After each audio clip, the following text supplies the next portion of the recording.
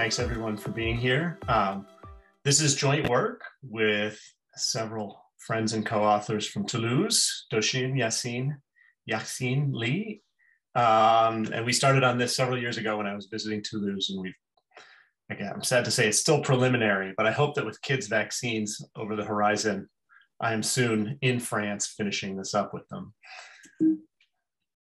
So to motivate this paper, let me start with an observation. I think you can find many definitions and lots of sort of public interest in the idea of product ecosystems. Many of the big platform sponsors have them, right? Whether it's Apple's collection of iStar devices knit together by their software, or the Android ecosystem. Sometimes the definitions you find on the web are kind of built around user groups, the way we often think of platforms. Other times they're sort of built around devices. But I think it's fair to say that most of the multi-sided platform intuition that we bring to thinking about these ecosystems is based on models of platforms with two sides. So here's a collection of sort of seminal papers from the early to mid 2000s that build out that intuition. A second observation, sort of a related but slightly different starting point for this paper, is that the literature on platforms has a great deal to say about the cases of monopoly and competition, but a little less about provision of complementary inputs to a multi-sided platform. And so those two observations sort of beg a series of questions that you might think of as questions about complementary ecosystems. Things like, how does the position of a device within an ecosystem, here you think of meeting a product network, how does it influence equilibrium prices and demand? Or what happens to prices and demand when complementary multi-sided platforms serve user groups that completely or partially overlap with one another? And those are going to be the starting points for our paper.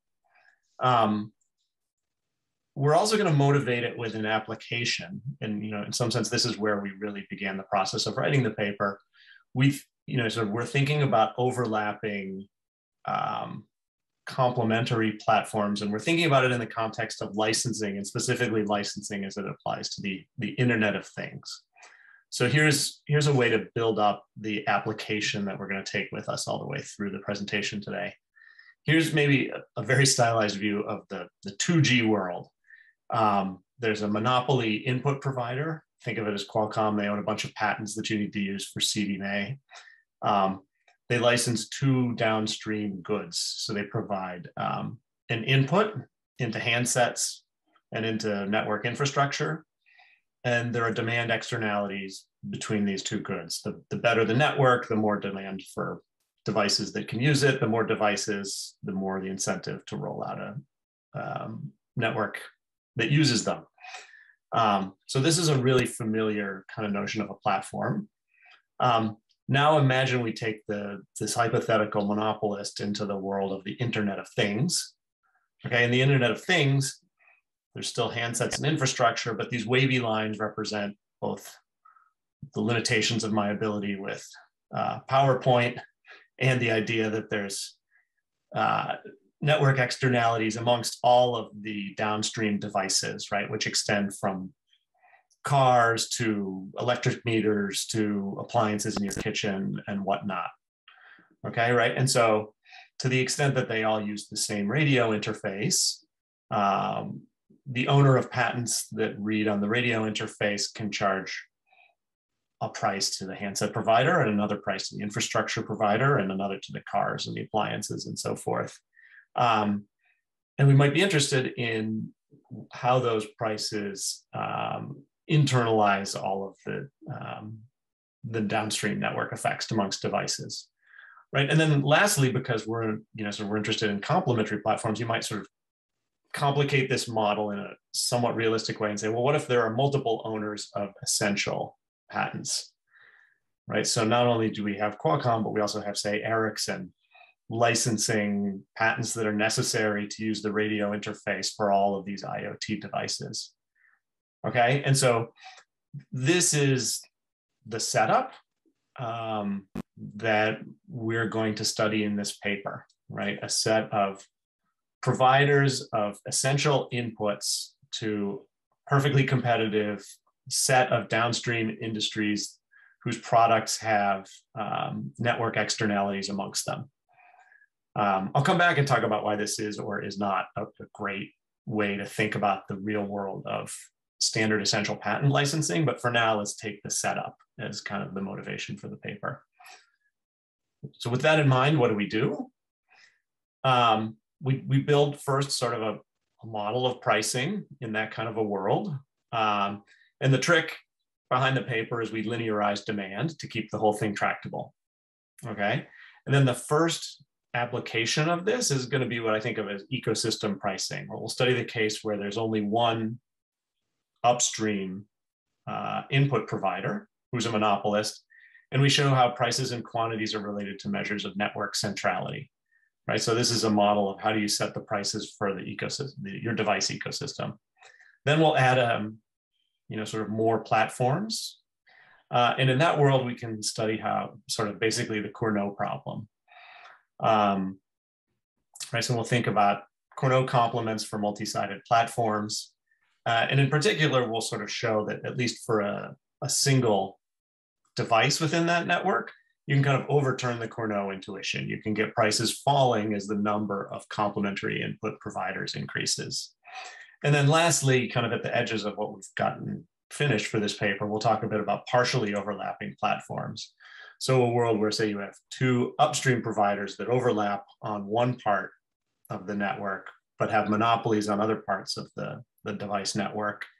And there we'll show how they have incentives to sort of over-extract rents from the shared device, and that distorts us away from what we think of as the baseline prices in this model.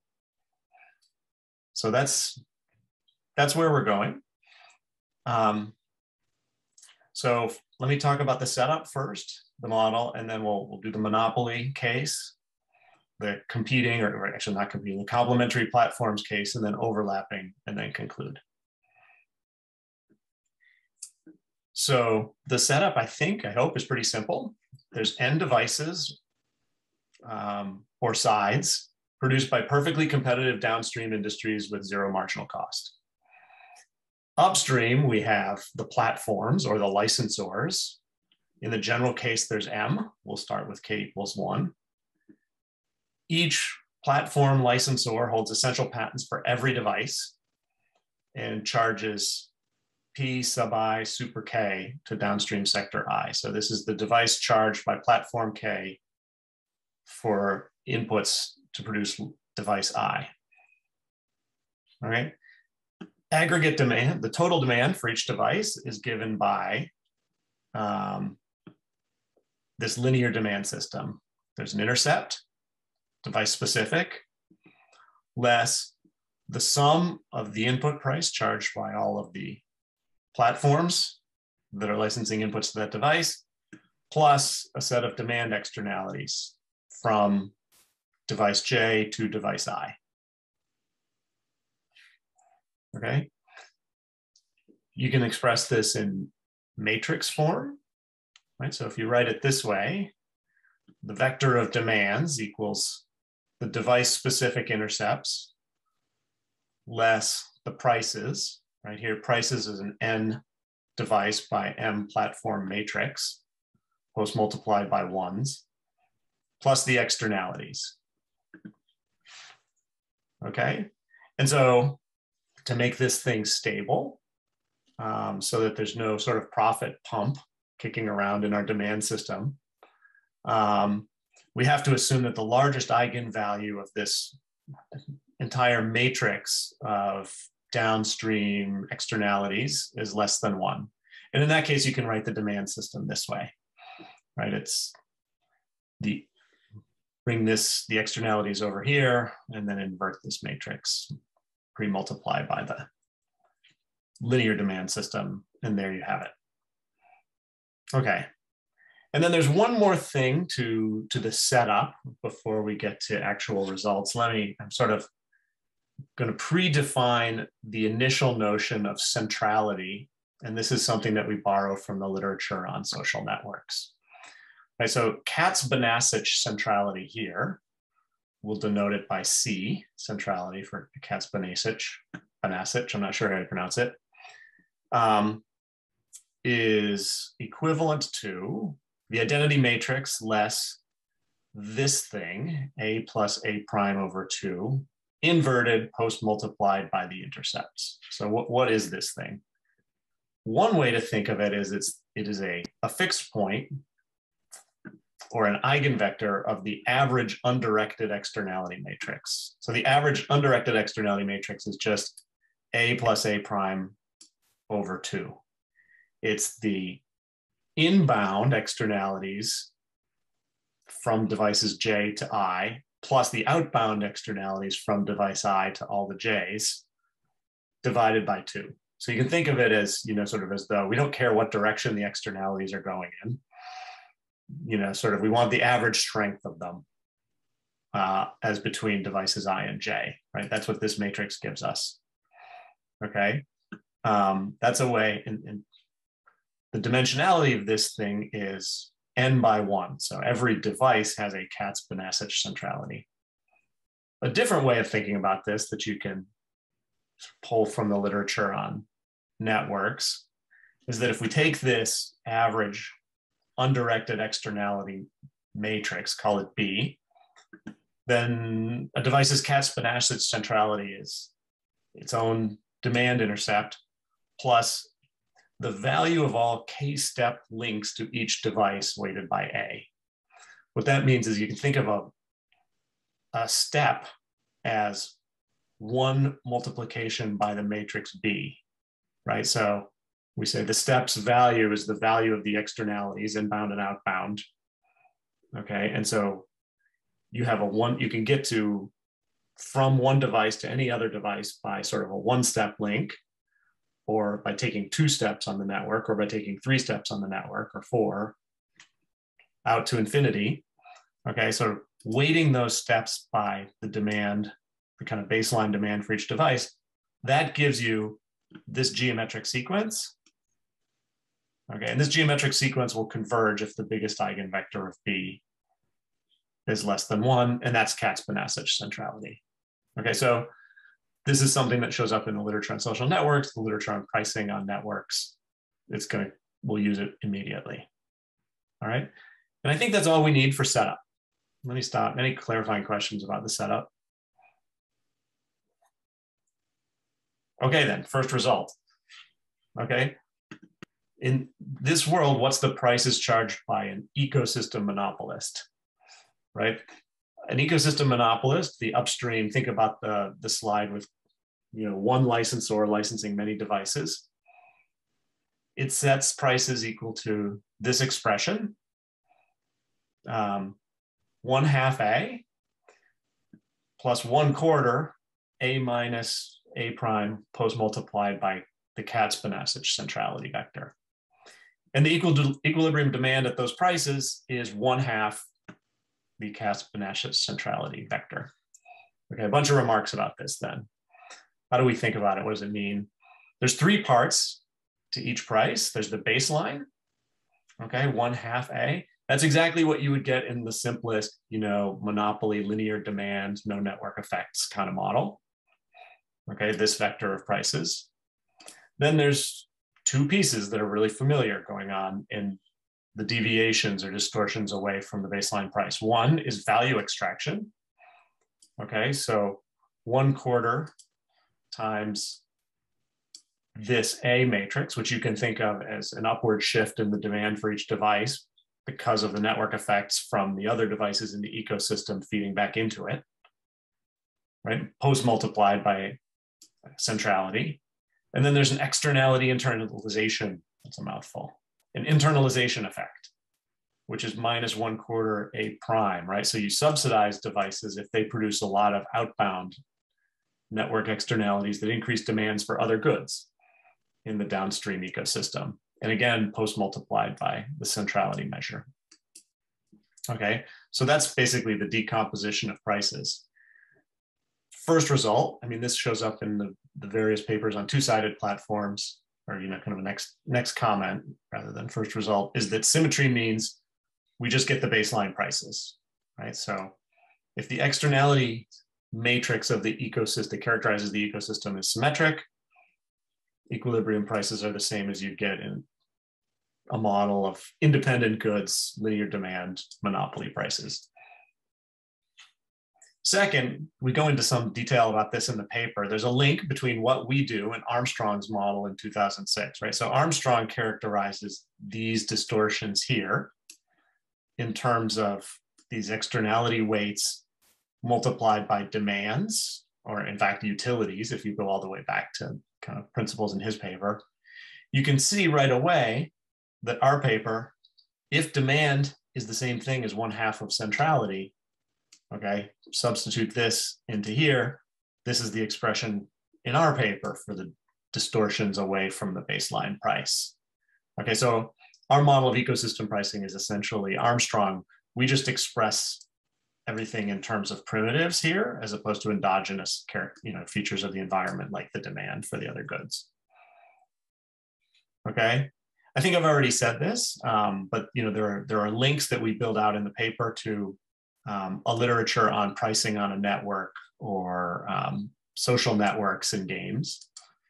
And lastly, to sort of try and think about what in the real world this may give us some intuition for, I think it's interesting to think about what might be central devices in a product ecosystem, right? Maybe it's phones or things, I'm interested in Echo or Nest, these things that Amazon and Apple, Google may be selling us to sort of try and sit in the midst of all the other devices and connect them together. Okay, so let me now sort of provide 3 examples so we get a feel for how network structure relates to pricing. All 3 examples are going to have the following kind of common features. The externalities are going to just take one of 3, between any pair of devices, we'll take one of 3 values, mu, eta, or 0. In general, think of mu bigger than eta. We'll set all of the device-specific intercepts to 1, and we'll define this term D is equal to the positive difference between mu and eta. Okay, so first example will be a star, right? What does a star network look like? Sort of graphically, you can think of it like this. There's one device in the middle that produces the big dark arrow externalities to n peripherals. And each of the n peripherals produces small externalities back onto the star device, I equals 1, and then there's no relationship amongst these themselves. Okay, in terms of a matrix, there's a column of mu's here, and there's a row of it. Eta is here, and everything else is a block of zeros. So that's a star network. What are the prices you get from a star? So for the star good, you can see as long as D is bigger than 0, you subsidize it, and you subsidize it more the more peripherals you have. And for the peripherals, you can see we charge above the baseline monopoly price of 1/2.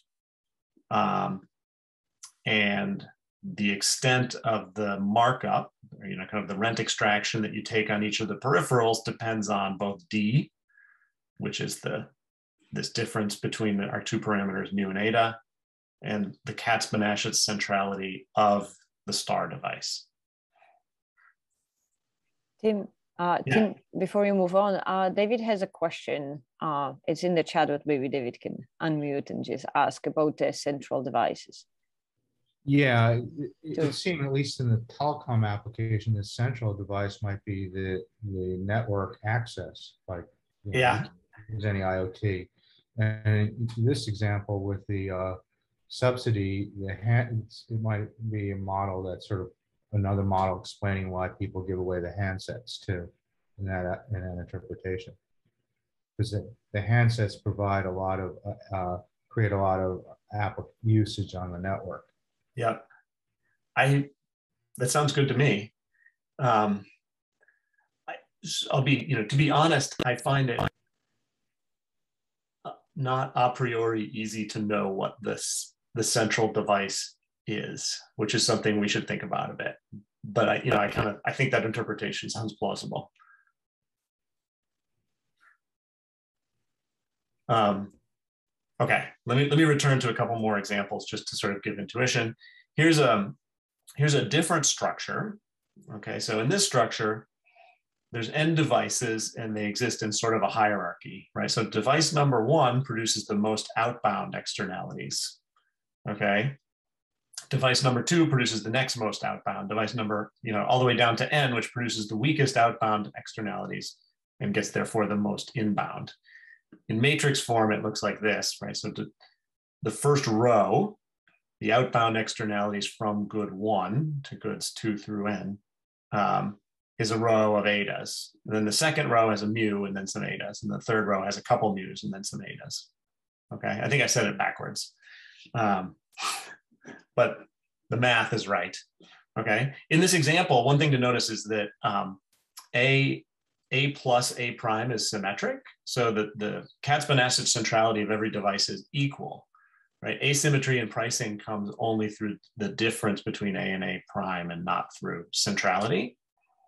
Okay, and what do you get out of it? So you can derive the expression for each goods, its price is 1/2 minus D over 4 times this expression times centrality. And this expression is negative if n plus 1 is less than 2. So we subsidize the devices that produce a lot of outbound externalities, and we exploit or raise the prices of those that produce few outbound externalities relative to inbound. Okay, and every device gets a different price. And then a last example, this one, I can't think of a real world network that would look like this, but I think it's useful for intuition. Imagine a ring. Imagine, sort of a set of devices that are linked in sort of a ring structure where each one has one inbound externality of size eta and one outbound externality of size mu. And then you see these guys in the corner here make it a circle. Okay, that brings us right back to sort of the baseline prices, right? So if the externalities are, sort of if there is a symmetry here, turns out this is a ring type of a symmetry as opposed to a reflective type of a symmetry, we often just get the baseline prices. Okay, so let me, what do we take away in general from these examples? I think we see this familiar trade-off between extraction of rents and internalization of externalities that are there in two-sided pricing kind of models.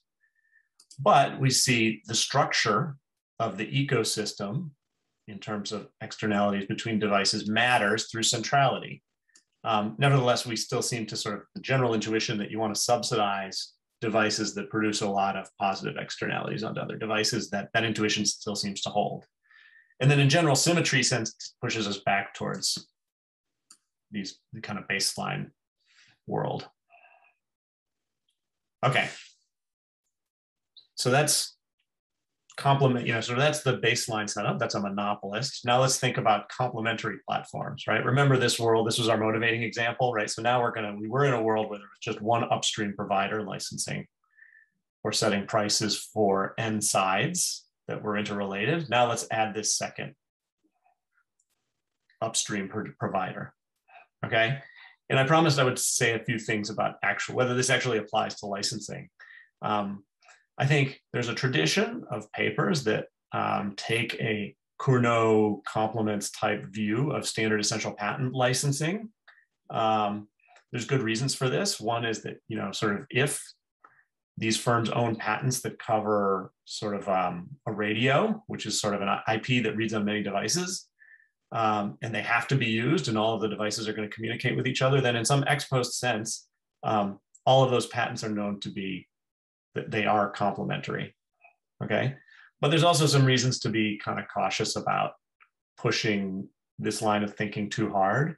In the real world, most of these standard essential patents are subject to commitments to license at fair and reasonable rates, which many people think is less than what could be charged by an unconstrained monopolist. And they also say that the rates will be non-discriminatory, which means that there might be sort of constraints on your ability to set the price for one device differently than the price for another device. And And, you know, sort of even if we did think that there were, the patent provided like an unconstrained monopoly, I think there's legitimate questions about whether the price itself is something that's negotiated, subject to threat of an injunction on downstream devices, which might get us towards this sort of unconstrained world, versus reasonable rates that would be set by a judge, and then who knows where these prices come from. So all of this is to say, we're going to contribute to a literature that views licensing of essential patents as a Cournot complements problem, but with being sort of cautious about taking our model too literally for a way that these kinds of prices are set in the real world. All right, so to get to what the model says, we need to adapt our definition of Katz-Banasic centrality. Right, so it turns out that the network used to compute centrality when you have multiple upstream platforms is this. You know, so instead of A plus A prime over 2, right, we have this expression that puts more weight on the outbound externalities associated with each device. Okay, and here's how it factors into the symmetric equilibrium prices. Right, so define lambda here as 1 over m plus 1. Right, in a symmetric equilibrium, every platform is going to charge this expression, lambda times a, small a, plus a second lambda times this difference, which is exactly the same as in the monopoly expression, times centrality defined according to this different matrix, which puts more weight on outbound externalities than inbound externalities. Okay, a couple of remarks about this, right? So these baseline prices, lambda A, that's the solution to Cournot from 1838. Okay, that's the baseline that you get without any of this downstream externalities. It's just the Cournot complements. Okay, whoops. The weight, right, in this expression, you can think of these as weights, m over m plus 1, and on this matrix, 1 over m plus 1. The weight on outbound externalities here is in the centrality matrix is going to increase as you add more upstream monopolists, right? So the more severe the Cournot problem, the more weight we put on outbound externalities. I think the intuition for that is that the many monopolies problem leads to dissipation of inbound externalities, right? What does that mean? Inbound externalities, you can think of them as sort of raising the intercept of the demand curve for any individual monopolist. Right, so the output of other goods in the ecosystem is translated into more demand for the focal good, okay? But the more monopolists you put into the system, right, they're charging a rent themselves on each of the devices in the ecosystem, and that's a downward shift in the intercept of the demand system, right? So the many margins problem is going to dissipate, you know, sort of the inbound externalities on here, right? These are the ones that cause you to raise your price, right? And so our notion of centrality is going to put more and more weight on outbound externalities as in the way we compute centrality, okay? But for that, you know, so you can see that this is exactly the same expression we had for the monopolist, but for two pieces, right? One is this Cournot term, and one is the different notion of centrality. All right, extending the comparison to Cournot a little further, right? We can say, look, the aggregate baseline prices, right? This is kind of the Cournot result. M times lambda times A, right? This is what we would have absent, these are the prices absent any downstream network externalities. This expression increases in M, right? This is basically, this part is M over N plus 1, which is increasing in M, okay? And then an interesting question is, for a particular device, right, somewhere in the downstream ecosystem, could you flip that result, right? Could you have some, you know, some device that gets cheaper as we add more upstream monopolists? Turns out the answer is yes, okay? And to show that, we use an example, of what we call an augmented star network. Okay, so it's a star network because we're going to have one device that sits in the middle and generates outbound and inbound externalities, as in the prior star example. But we're going to augment it by, we're going to sort of increase demand for the star relative to everything else, right? We're going to set its intercept to beta bigger than 1. Okay, so theorem 3 in the paper, Cournot, is that for the augmented star network, when beta exceeds this value, 5/3 times root n minus 1, the total price of a peripheral device is smaller when there are 2 upstream monopolists than when there is 1.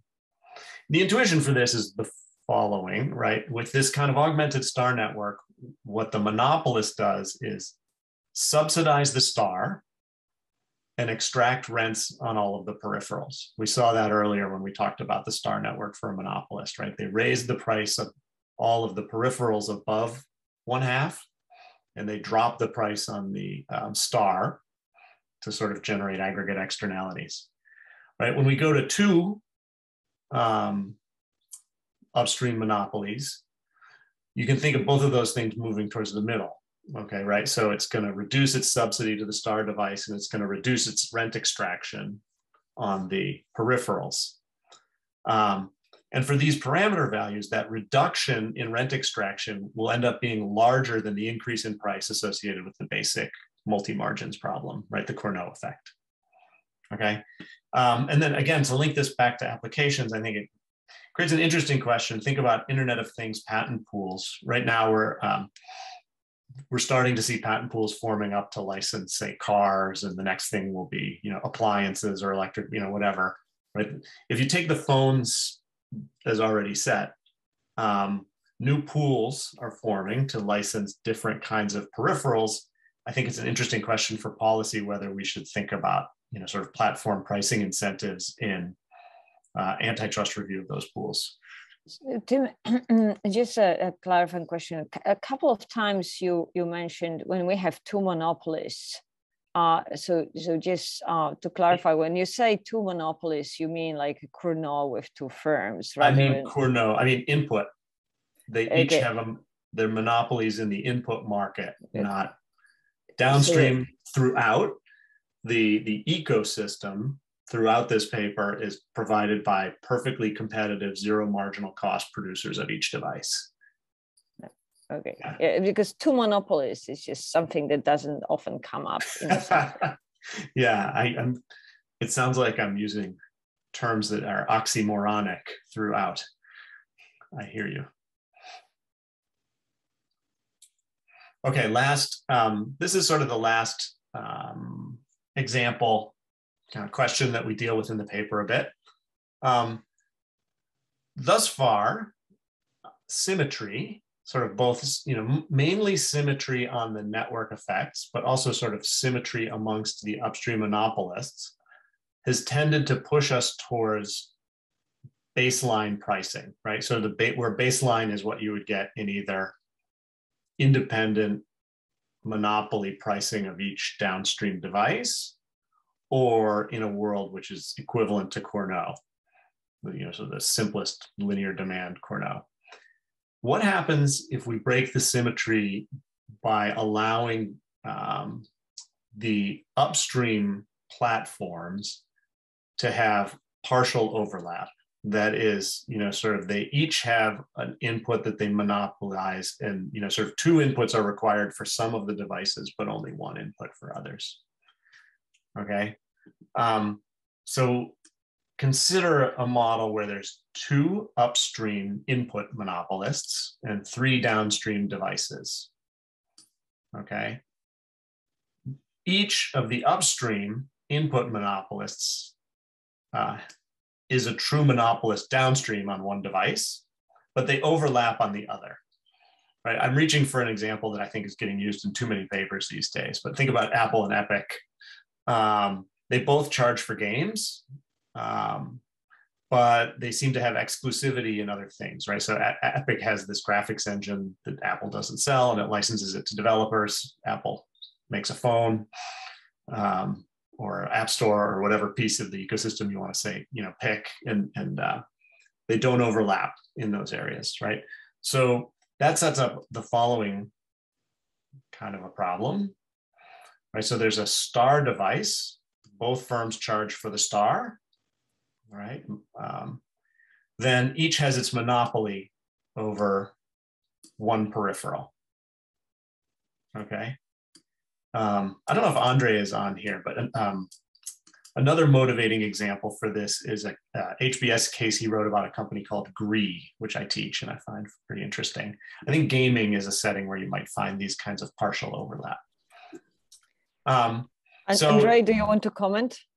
I see you unmuted. I mean, I can only say yes, that is true. So in this example, right, just to simplify things, let's actually make this symmetric even. Let's set mu equal to eta. Okay, and what are the equilibrium prices? It turns out for the star device, the equilibrium prices are 1/3, which is the Cournot baseline price, plus an additional markup, right? So that on device number 1, the star, we charge something above the Cournot baseline. And then on these non-overlapping goods, right, we each charge what we would, sort of the monopoly baseline for a good without a Cournot problem. We charge 1/2. Okay, so what's the intuition for this? What's going on? Neither platform fully internalizes the externalities from subsidizing the star device.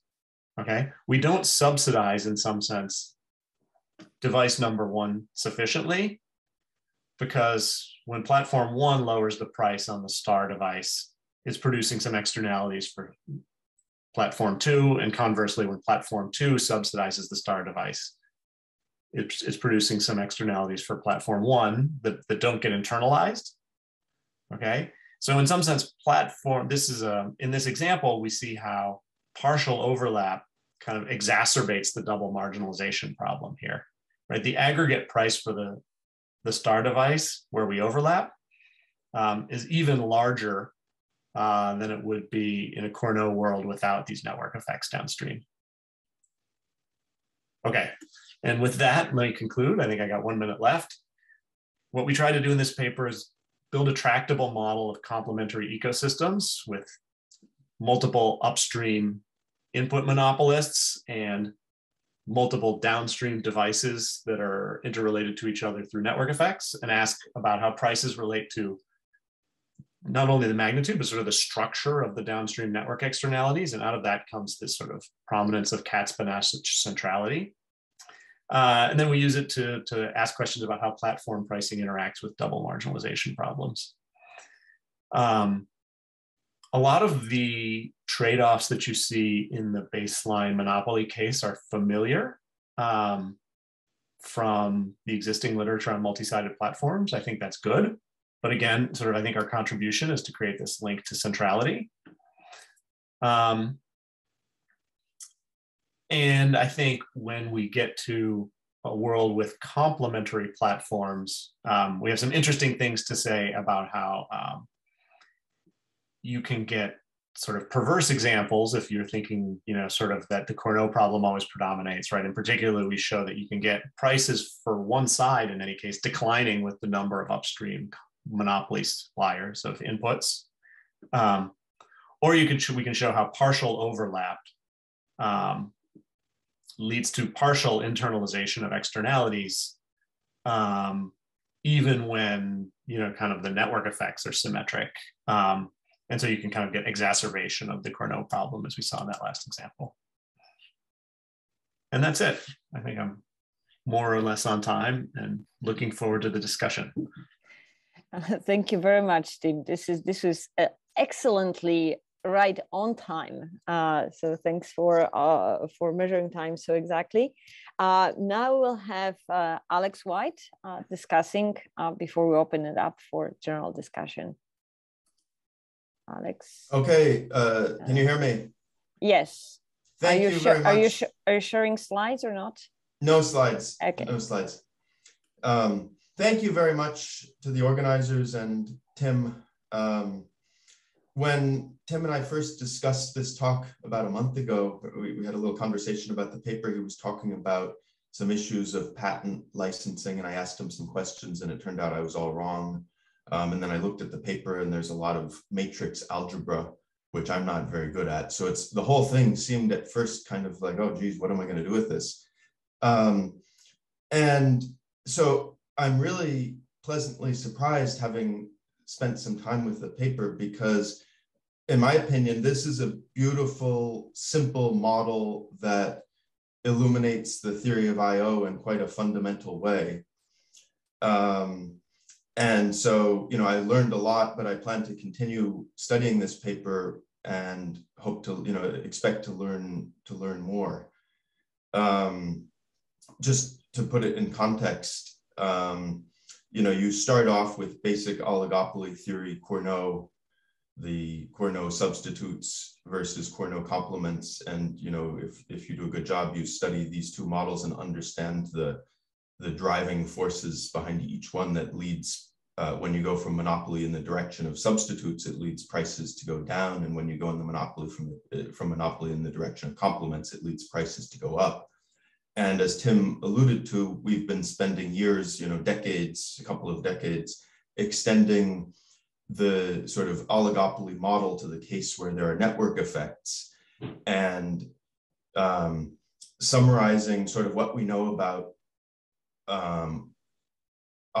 network effect competition with substitutes. When you increase the number of firms, on the one hand, that causes market power of firms to go down, so that pushes prices down.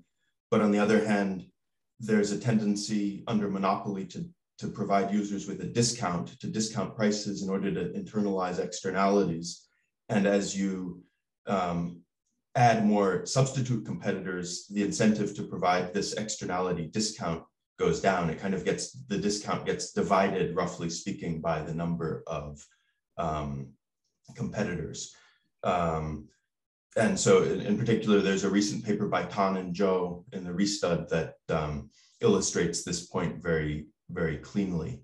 And one of the things that the Tan and Zhou paper, sort of their main result, is the possibility of what they call the perverse pattern, where if you take the price of equilibrium prices in an oligopoly model with network effects, and you increase the number of competing firms, you might get prices to go up, because the reduction in the externality discount resulting from additional competition may outweigh the reduction in market power that comes from additional competition. And so what you can see this model is doing is looking at the same question, but going in the direction of complements. At a very high level, they're saying when you go from having a monopoly, and Tim is using the word, I think it would be clearer to use the word like components, producers of multiple components or something like that, rather than saying 2 monopolists, 3 monopolists. When you go from having centralized control with a single monopoly platform to decentralized control of the components in terms of pricing, of course, we get the one effect of double marginalization pushing prices up, but we also get a stronger effect for prices to go down due to the externalities. So as you increase the competitors, the strength with which externalities drive the prices down goes up. And so it really has this very nice, almost symmetric relationship to the world of substitutes. And that's sort of a good way to think about it at a high level, and to sort of convey how fundamental this is. But at the same time, it's a lot subtler and more interesting than just that. I think Tim mentioned that the key for them to be able to move forward from a technical perspective is to linearize the demand. And by doing that, they can, even in the monopoly case, so usually when you have a setup like this under monopoly, maximizing with respect to prices doesn't really get you anywhere. It's not tractable. But under this linear setup, it becomes tractable, and they get this very nice decomposition of the network effects into outbound and inbound externalities. So that in and of itself seems to me is kind of as a bit of a contribution. It's not really a new solution to a problem, but it's a different view on a solution to the monopoly problem, where there's this decomposition between outbound and inbound effects, which people have been aware of, but it's really the linearization of the problem that makes that kind of gets you over the hump and seeing what's going on. The key insight you get there, well, okay, so then you go from that basic setup in monopoly to the complements world, and then you see that due to this decomposition, when you decentralize control from monopoly to multiple complement producers, the force of the relative force of outbound externalities increases compared to the force of inbound externalities. So the importance of outbound externalities grows with the number of producers, but the importance of inbound externalities stays the same. So you get this nice increase in the weight of the externalities that's proportional to the number of producers, which is exactly the mirror image of what we see in the substitutes world, where you also get something that's proportional to the number of producers, but the effect is getting smaller and smaller. So I'm very excited to try to understand these different forces better. They have nice examples comparing the star network, where you tend to assume positive externalities. The hub, you have this hub and spokes, you can think of it that way, right? So in the star network, the hub tends to get discounted, and the spokes are the cash cows, or they're the ones that the sellers try to exploit. And that all makes sense. That's kind of a reality check. Whereas in the ring structure, what they find is that the prices don't change compared to the no externalities case. Couple of questions, minor questions there. Is that result about the prices not changing purely due to linearity? That would be interesting. I suspect if you had a nonlinear world, you'd still get the prices the same, symmetric across the different devices, but that they wouldn't necessarily stay at the 1/2 level. So these are types of things that would be interesting as robustness checks, if possible, but I understand that you have to be linearizing in order to make it tractable. But I think the sort of final bigger point I would make is, can you go for a bit of a deeper result in terms of the comparative statics on prices as you increase the number of complement producers? Because you're going for this thing where you look for the possibility of a price drop for one of the devices. And a nice thing to notice about this is that we actually do have variable usage here, right? So in the Tan and Zhou substitutes model, in order to make the model tractable, they have to assume full market coverage. So they can look at prices going up and down, but no matter what happens to prices, it's always, a measure, the same exact set of consumers who are consuming the goods. But here in this complement setting, you get for free the fact that as prices change for each device, the usage goes up and down. So could you come up with a relevant measure of aggregate usage and,